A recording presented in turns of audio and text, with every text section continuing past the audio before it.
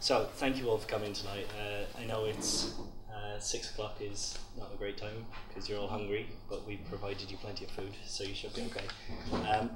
This event is a follow-on from one we ran in May, where we had students much like yourselves here just to sort of give us an idea of whether there's a sense of unity in the college and how we can sort of go about increasing that feeling. That was a successful event, and we're hoping to get some equally good feedback tonight. So thank you all for coming. Some of the feedback given in that event has actually gone into shaping what's going to happen tonight. So I'll just give you a quick sort of layout of what the structure will be. Firstly, we'll have Stuart give you a short introduction on what to expect from the entire process involved with around this event, not just tonight, but going into the future.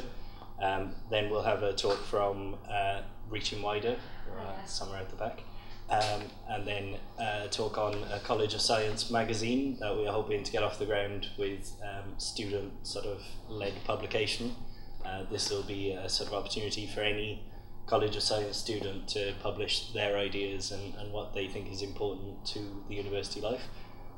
So yeah, aside from that, there are feedback forms on your desks there. It's really important to us that we get some good feedback from this to know whether we're just sort of wasting our time trying to get this off the ground, if there's an appetite for it, or what parts of it you'd be most interested in. So I'll hand over now to Stuart and give him an opportunity to talk to you. Thank you very much. Hi, for those who don't know me, I'm Stuart Toomey. I'm overseeing employability within the college, but one of my sort of broader missions is to try and build, as Adam has already highlighted, some unity and to try and excite and widen your interest in science in general. So you could be from physics, I know a number of you are. Do you have an interest in other subjects, and how can we try and make that happen? First of all, excuse any spelling mistakes on these slides. First rule of employability, don't do spelling mistakes. Okay, what I wanted to talk to you just very quickly was about what we're trying to do within the college. So as you can see, I don't know if you can read it very well, but I'll talk you through it. Ultimately, what we're looking to set up is an engagement committee. So we're looking for a student-led engagement committee who will have 4 key functions that will operate across the College of Science. So, as Adam's already highlighted, there are feedback forms on the table. What you'll see on those forms is where you see a yes or no question, it's asking you an action. Do you want to be part of this? Do you want to be part of the magazine? Yes, no, yes, no. If you put yes to any of those, stick your student number in the bottom, and we will make sure we'll put you into that mailing group, and we'll go back to you then about whatever it was that you were interested in. Same with the Reaching Wider opportunity. If you're interested in that, you don't have to put your hand up now, you can just basically fill out the form and put yes, put your student number on, and we'll pass that over to the Reaching Wider team. So anyway, back to the committee. In regards to what we're trying to set up, there's 4 key functions. The first function is looking at events like this. So at the end of May, as Adam's already pointed out, what we've done is we arranged a number of elevator pitches. So students were coming from each department across the college. So we've got 6 departments. I'll try and name them now, but it's computer science, mathematics, physics, bioscience, chemistry, and then there's always one more, geography. Thank you. I didn't really forget. But basically what we've done last time was to get students to come in and talk about their projects, talk about what they were doing in a very 5-minute elevator type style pitch. Very interesting. I think the event was well received. If that's something that you'd like to explore, we'll happily facilitate that. What's my role in this? My role is very much as a provider of some finances to make it happen, you know, access to printers, etc. But ultimately, it's not my forum. I'm certainly not leading on it. I'm certainly not taking it forward. It's a student-led idea. The other one is about approval of funds for academic societies. So what we're really interested in doing is being able to support societies who perhaps are looking for funds to do academic-based trips, visits, etc., but actually opening that opportunity to attend those visits and trips for all students across the College of Science. So what we would like to do is we'd like to see the committee approve anything that comes in from a society, but one of the remits that I would like to see is that the society opens that offer out to all students across the college, markets that trip, that visit, that excursion to all students across the college. Again, the idea is about the opportunity to broaden your horizons around the area of science. Where am I now? Here. Okay, the third element is basically we're looking for some way to provide a platform to promote the student voice sessions and also the access to the wider science agenda. So we're looking at ways of basically that the committee can act as a voice piece to speak to students. I mean, I think you can tell here we haven't had a massive turnout despite the 200 flyers we put out and the posters and some social media presence, but ultimately we're really looking to spread the word here about how we can get more students to engage with this, and that's one of the remits I think the committee can take forward, whether it be through a Facebook portal, etc. It shouldn't be done by me because of students don't like me. There's another reason for that. I'm only joking, I'm joking. Okay, and then finally really it's just to act as a base for the student reps. I mean, we've got a massive amount of student reps this year. In fact, I'm sure Adam will tell us how many, and we've got lots. 37. So there's 37 student reps across our five, six departments. We want those guys to be involved in this, you know, and we need to find a home for them that they can start to share their experiences, feed into Adam, but basically use the committee as that body that can not only house and provide support to the student reps, but also to the societies. So that's really the function of a committee as far as I see it, but that's very much just what I think. It's not necessarily what it has to be. It's entirely up to anyone who wants to be part of that committee to take it forward. I'll shut up now. Okay. Is it over to you now, Adam? I think so. So, me again. Some of you here don't know me. I think most do quite well, unfortunately. But I am the College of Science undergraduate rep, so you'll be seeing me about a lot through the year. For those of you who are subject reps, I know there's at least 3 in the room. I'll be basically your first port of call for any problems relating to your subject areas and things like that. But that doesn't mean that you that aren't subject reps can't come and approach me and say, oh look, I have this issue, I'd really like to get it sorted. So, aside from that, I have a lot of activity with societies, particularly academic, as you physicists will know. So this committee does mean a sort of a fair amount to me. I mean, I'm happy to facilitate anyone getting involved with it, and I think I'll take a fairly active role. So you'll be joining me on that, hopefully. Yeah. So to be a subject rep is to look after people in your group, to make sure that they have everything that they need to succeed academically and to be happy in what they're doing. And this is a list of all of the College of Science subject reps, as well as the vacant positions. So if any of you, do we have anyone who's not physics or computer science? I've spoken to those so far. Do you have any others? Yeah? And masters stuff. Yeah, And that's biosciences. biosciences. Okay, so biosciences might well do. Biosciences. But anyway, this is all available on online on the Student Union website. So for those of you who don't know who your subject rep is, you can access this quite easily. It's just under Student Voice on Student Union website. So these people are really your first port of call for any issues you have. I'll be about afterwards for you all to sort of chat with me about anything you can think of in terms of bringing the college together. I think that's my main aim for the year, is to give us a sense of unity between departments and not just we're physicists, you're computer scientists, you're bioscience people. So yeah, I'm hoping to have a good year with everyone. And yeah, thank you very much. There we go. Hiya.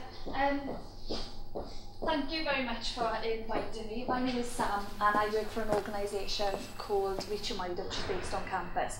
Now, coming at it from an employability point of view, I'm kind of Reaching Wider employability champion, and I go to a lot of committees and meetings where they talk about getting extra skills, and I think being part of your student voice is going to be brilliant for you, so please do get involved in that. That sounds excellent, because it will just make you stand out against all of the other students, and you see hundreds and hundreds and hundreds of application forms, so anything that can make you look more engaged, more interested, is brilliant. which I guess is why they've invited me over to come and offer you another opportunity then on campus. Reaching Wider is government funded, so we are based on campus, but we get our money from HEFQ, and HEFQ give us the money to work with young people to try and encourage them to stick with education, to explore their opportunities and think about coming to university ultimately. We work with primary school all the way up to year 12 pupils, bringing them to campus, going out to schools and doing things from very short 1-hour workshops all the way to a 3-week residential. But in order to put these events on, it's absolutely key that we have student help. We call them student leaders, so I'm here to offer you the opportunity to be added to our student leader database. Now we have, it's currently 300 students on there, but I'd say probably 80 that work for us maybe once a month, and then 40 that work for us more than once a month.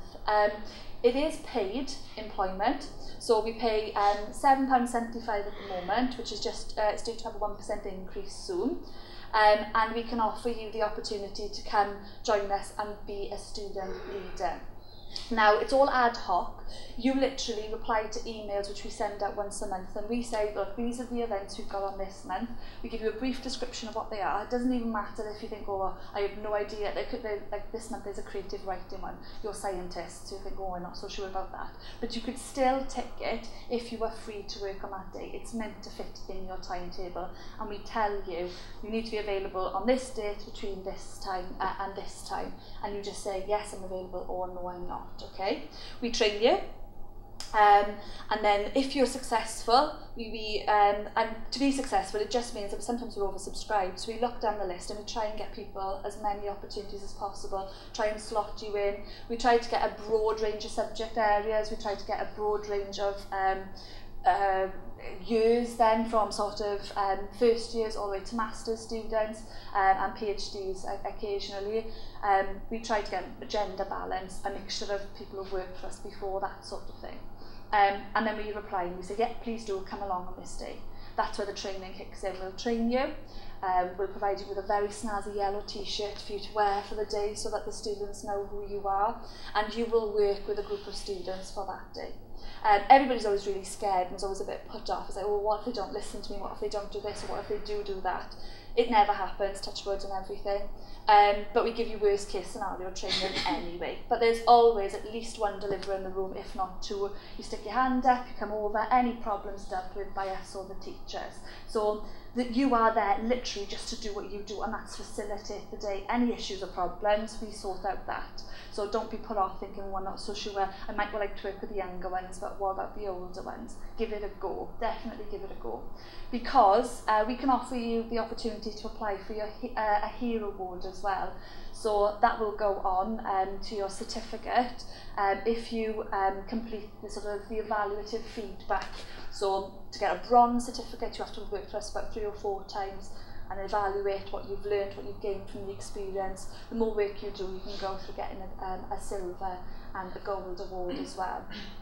I appreciate I talking really fast and at you. I'm going to leave some leaflets at the back of the room which just sort of outline our project, because we have got government targets and the reason why we exist. All of that will be explained on there, just for you to have an idea of our background. But the other leaflet on there, which is one more important to you, literally says, look, what can we offer you? CV experience, we can offer you the paid employment obviously and the training.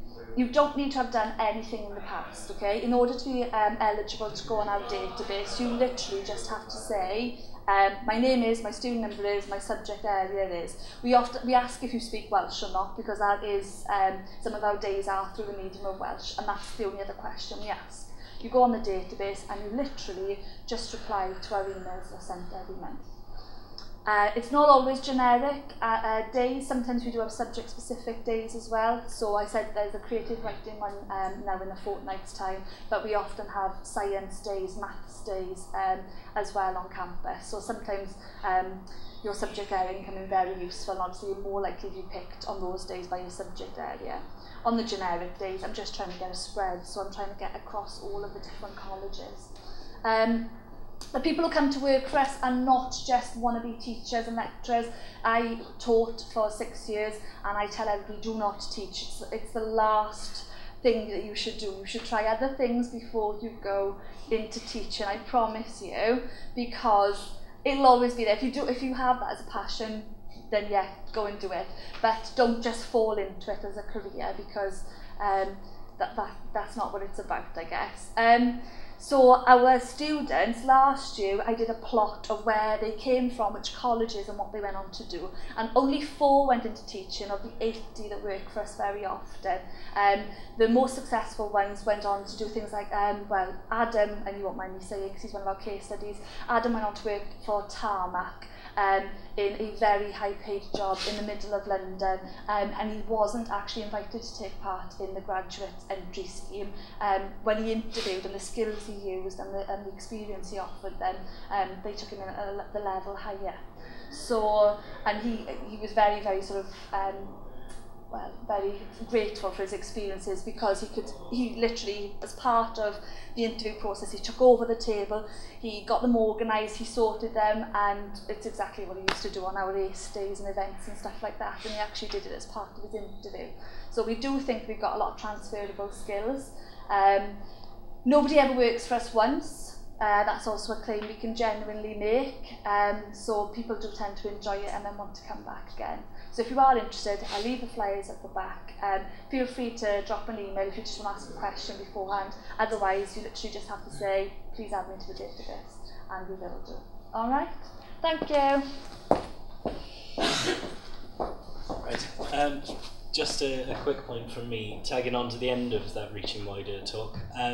Cure reports are really important. It's a sort of university verified CV basically, so you can write anything on your CV. Sometimes they'll check it up, sometimes they won't. The Cure report will be sent to your employers and they can see this person has done this. The university is telling me that they've done this. So it's really important.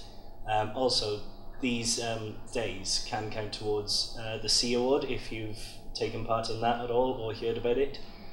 Well worth looking into, and those can count as your 25-hour, yeah, it's 21 hours sort of work experience. So that can all count towards that, which also goes on your Cure report. So these opportunities are vital for you to sort of improve your employability and make yourself a better student all round.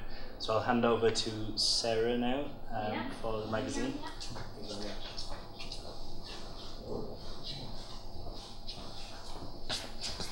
Okay, so I'm Sarah Roberts, this is Rhiann Meera, so from physics and sales and geography, and we're here to promote the College of Science magazine. So I put some flyers out on the table in front of you. Basically what we're thinking and what we'd like your ideas and thoughts on are, there's 3 of us who sat down and thought about it would be good to have a whole College of Science magazine. So rather than just like physicists doing something, geographers doing something, chemists doing something else, having a cross-college magazine that's, importantly, run for students by students. So I'm going to be going off for a few months tomorrow, so that's why Rhiann's here, because Rhiann's going to be taking the sort of academic lead, if you like, so somebody to guide you and everything. So the idea of the magazine, or the ideas that we've come up with, again, it would be up to you as students what you'd want to see in your magazine if you thought it was a good idea. But we were thinking things like writing up field trips, things that are going on in your department, maybe like popular science articles, what else? If you do a dissertation and you want to write up a short article about your own work, that'd be fine. If you want to interview someone interesting, you know, if one of your staff has been given a teaching award or something like that, or if you know someone really interesting in the science world, or just reports about anything you want to do, really. It would be for you guys. From our point of view, we might hand it out on UCAS days as well, so prospective students could see what kind of stuff we get up to. But yeah, if the societies do anything interesting, if geography goes on field trips a lot, I don't know about the other departments, but if you guys do anything like that as well, so we'd be sort of facilitating maybe the first episode. Yeah. And sort of getting you guys going, and after that, if you are happy and you've got ideas, then it will be totally up to you. It wouldn't be too time onerous either, really, because the thing is, we're thinking maybe start off as an online magazine, print some things out for the UCAS day visits, because it'd be nice to promote what you actually do in the college. But you know, totally up to you if you decide that it's a good thing to do, whether you do it monthly, whether you do it every 2 months or whatever. It would look great on your CV. If you're interested in science communication, science outreach, then that's something that you can get involved with through the magazine as well. And I've got some contacts, at least in some astronomy magazines, so I could get them to come in and do a sort of workshop if you wanted. What was the other thing I was going to say? CV, workshop, science communication. It's a nice way to get to know people as well. Yeah. And like you were saying, everyone's either from one department or another. It might be quite nice. You might find someone who has a massive passion, maybe not about the same subject, but the same concept. You know, or somebody really likes doing interviews and someone really likes taking pictures. You know, so it might be a nice way to meet other people who have got the same kind of interests as you guys. Yeah. So if you are interested, so you might think it's a good idea, and you might be interested in like writing one article or doing, I don't know, writing a word search or something. But then apart from that, you don't think you've got time. Then just make a little note on the sort of questionnaire. Okay. So it's not like if you say you're interested, then we'll be knocking on your door every day for the next year or whatever, saying you have to write a 500-word article. Nothing like that, okay? It can be as much or as little input as you want, but obviously there will need to be like an editorial committee and stuff. Yeah.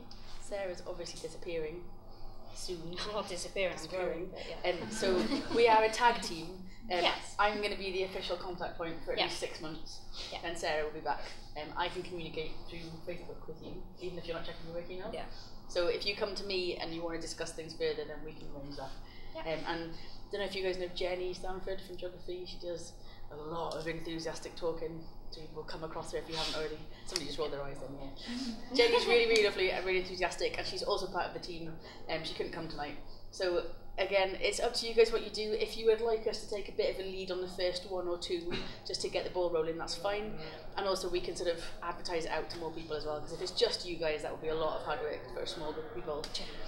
But totally up to you. We can help as much or as little as you want. Okay? And we will hang around afterwards as well if you've got questions and stuff. If you're too shy to put your hand up and ask them. Okay. Okay. So I think that sort of about rounds out what we wanted to sort of convey with you tonight. I hope this has been a sort of fairly enjoyable experience in terms of you getting to know what's actually available for you in the college. Some people don't know who their subject reps are, some people don't know that there are these extra opportunities in Reaching Wider and places like that. So hopefully this has opened your eyes a bit. Like I say, I'll be about for a little bit longer to take any questions and just generally speak to you all about various things, anything you like. So thank you very much for coming, and have a great term. Thank you.